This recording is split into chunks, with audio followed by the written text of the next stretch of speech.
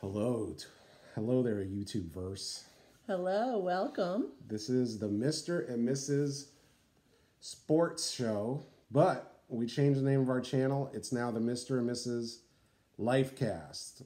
We decided to make some changes to the format. We're going to do some videos that are shorter. We were doing like half-hour videos. Now we're going to do like 10 to 20 minutes, and we're going to incorporate some different things that we do. We're going to do some broadcasts about wine drinking, eating, food, cooking, pet care, because we do have a little Bulldog over there that has some interesting things that she goes through that I think you guys would want to see. So we're going to expand the universe a little bit. What do you think about that, Mrs.?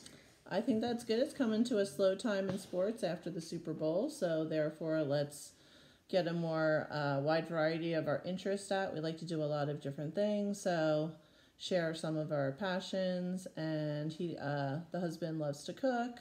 We both like to drink some wine, so we'll see what you think and if you have any comments.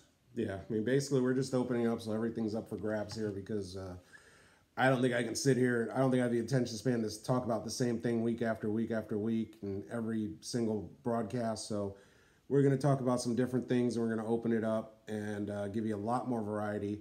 So you'll definitely want this weekend to be looking at our channel because we're going to drop a ton of new videos and add a ton of content to the channel. I know right now we only have a couple of videos on there, but we're about to change that really quick this weekend. So by the time the Super Bowl broadcasts, there should be a ton of content on there and a whole bunch of different things for whatever you're into.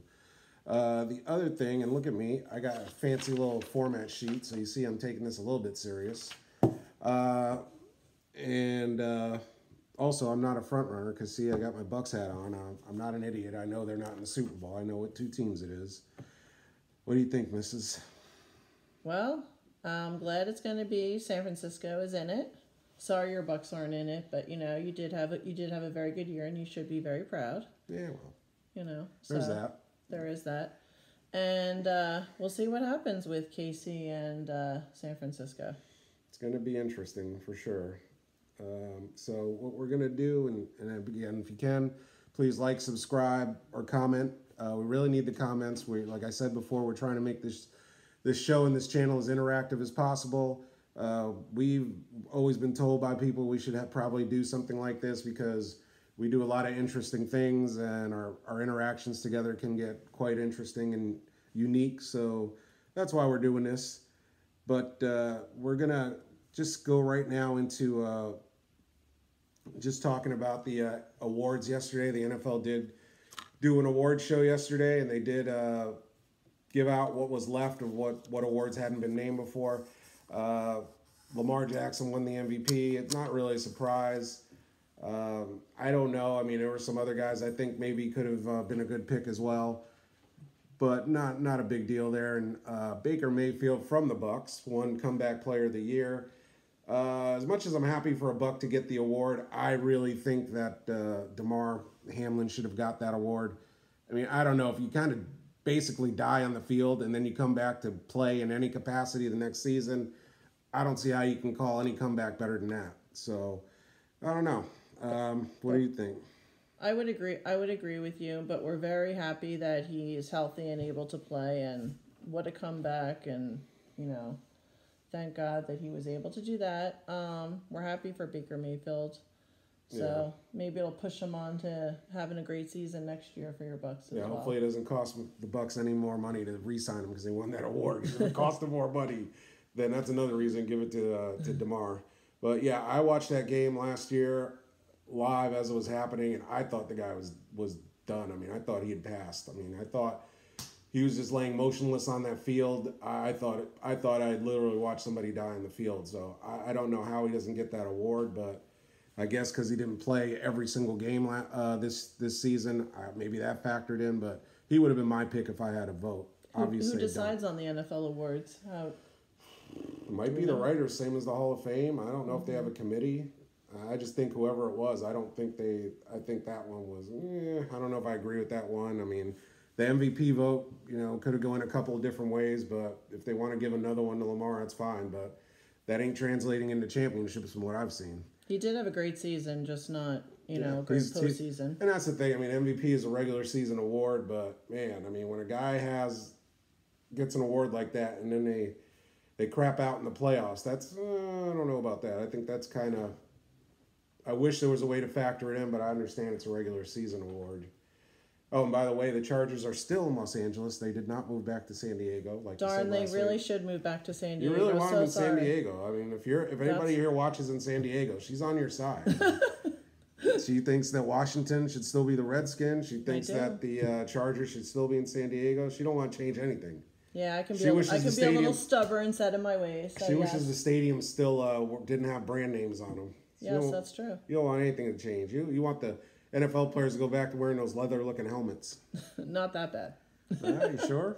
I don't know. So just to recap our picks for the Super Bowl, last week we made our picks. I believe what did you pick? I picked San Francisco 49ers with Brock Purdy as the quarterback.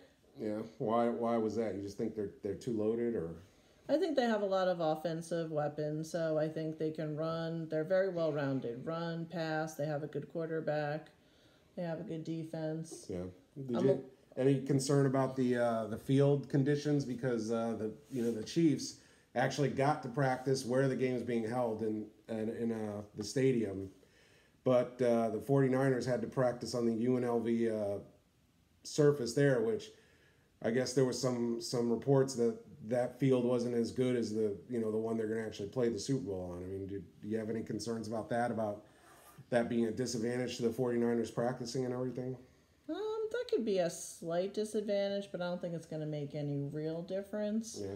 Why is it one team got to practice on the field and the other one didn't? That beats me. I mean, to me, the fair thing would have been let them each take turns practicing on the actual field they're going to play the Super Bowl on, the actual stadium, but I don't know why they do that. I mean, I guess they want to keep the teams as far away from each other as possible until the game. I don't know, but that just doesn't seem fair. I mean, it's you can't expect UNLV to have the same kind of field conditions for practicing as where they're actually going to play the game. I mean, it's an NFL stadium versus a practice field for a college team. The college team is not even well known for being a football powerhouse. So I think that was a little messed up. Maybe they'll change that in the future. Is it grass versus turf on the two different ones? Or they said it's basically some kind of turf on top of some grass, on top of some dirt.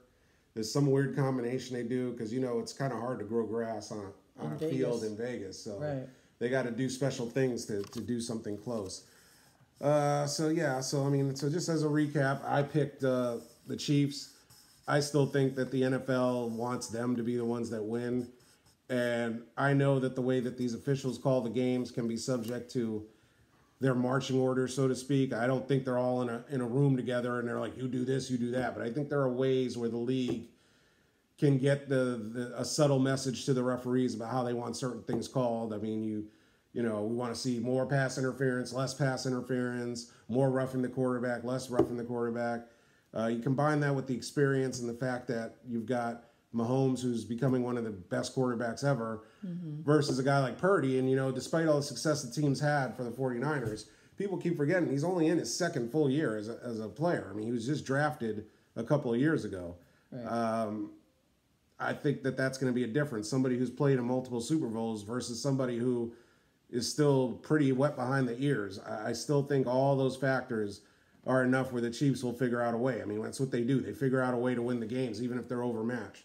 So I think this will be no different, and I just think the NFL really wants their Taylor Swift moment. And all these reports about Taylor Swift's got a concert this weekend in Japan and how she's going to get over, she'll get over. She'll get there. She is not missing. She's been to all these other games, scrubby games in Buffalo and God knows where in the cold. You think she's not showing up for the shiniest game of the year?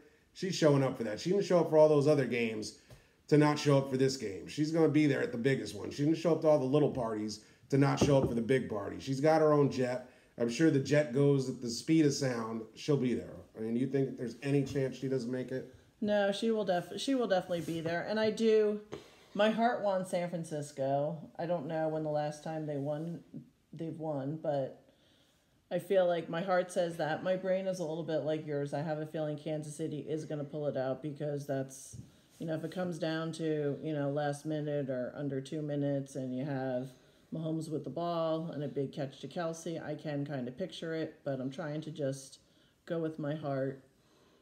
But man, your heart's with Swifty. You're a Swifty, and you're an underground Swifty. You just want Taylor Swift to have her moment. You're like, you want to be like, oh, I want to seem like the professional lady here. I don't want them to think I'm like, you know, some wannabe sports person. I want the 49ers to win because they deserve it because they're the best football team. Man, you know deep down you want the Chiefs. You want your Swifty moment. Just like most of America. Swifty moment. No. You'll be over there doing your little Swifty dance. I can't you don't dance. fool me none. Neither can she, so I guess y'all even. I cannot dance. Have you seen Taylor Swift dance? She can't either. Only she's a cajillionaire, so go figure. There you go. So, you know, we did our little amateur hour picks, so I guess it's time for the professional here. We did promise last week that we would have Topanga, the French Bulldog, the superstar of the show, was going to do the picks. So I'm going to go get her and give her over here. We have a very scientific method of how we're going to do this. We got over here 2 bowls of food, just a little bit of food. It's actually pumpkin, one of Topanga's favorite treats. We put one in each bowl. Pumpkin puree. Yes, it's one of Topanga's favorite things to have as a treat. She's going to basically stand here, and she's going to go to one bowl or the other. Whichever bowl she goes to first, that's Topanga's prediction for the win. There you go. So we'll see. I'm going to put this camera here. We'll let Topanga do an introduction and let you guys know how she's doing. And then we're probably going to have to hold this because this thing is tilted too much. Okay, I'll do it. Mommy will handle Topanga. Come here, Panga. Your public awaits. Yep, here she is. There you go. Hold her on here, Mommy. There we go. Everybody, it's me, Topanga. I'm the star of the show. You've been hearing the amateurs say enough stuff today. It's time for me to tell you guys who's going to win the game. You guys want to bet money, I'm the one you bet with. What I pick is what's going to happen. You know, there's a lot of people that don't know what to pick, and they're listening to all these talking heads, but you got to listen to Topanga. I know that there's a 2-point favorite for the Niners, but the only thing that matters is what I pick. So let's go. Let me go, Mommy. I'm going to pick which one. Which one are you on first? Who's it going to be? There you go. It's the Chiefs. Take a look there. What do you think, Mommy? The expert has weighed in. She just went to the closer bowl. I don't know. Is she really an expert? She's an expert, man. That's her job. So that's what I do. I don't know. I think here you go. You guys got a nice picture of Topanga's butt. I think she's going to go to the 49ers afterwards. Well, the only thing that matters is the one she went to first. She went to the Chiefs. Topanga's pick is the Chiefs. I picked the Chiefs. You know, usually I'm the one that's right out of these two, so... Yeah. I have to hear that all the time. You can get the butt, Mommy. She said, you get the butt. I am picking the Chiefs. I'll still kiss her butt. It's okay. There you go. So she's like, kiss my butt. I win. So there you go, guys. We gave you the pick. Again, please like, subscribe, and comment. We've got a ton of content coming this weekend. I am going to be... we are going to be doing several different things. We're going to be cooking a bunch of Super Bowl meals so that you guys can see some of the stuff we come up with. We're pretty creative. And most importantly, all the meals that we're going to do are things that you can do quickly. They're not going to eat up a lot of your time. They're going to be delicious. Our motto here when we do food is quick and delish. That's our motto.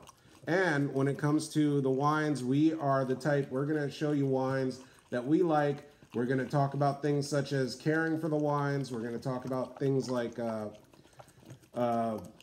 wines that won't give you a headache because there's histamines in some wines. But also, we're not going to do wines that are too expensive. We're not going to go above like $50, $60 like that. If we did, we'll let you know if it's some special situation. But we want to show you guys things, and we want you to interact with us. So please comment anytime you see our video. Let us know what you think. If you got any questions, if you got something you want us to address or cover, we can do it all. It's all open and on the table right now. And we're going to have a ton of life hacks and life videos that you're going to see. We're going to have more videos with Topanga because she's the superstar after all. And we just need y'all to like, subscribe, comment, and tune in. And we thank you for listening and watching us. Thanks. Bye. Later.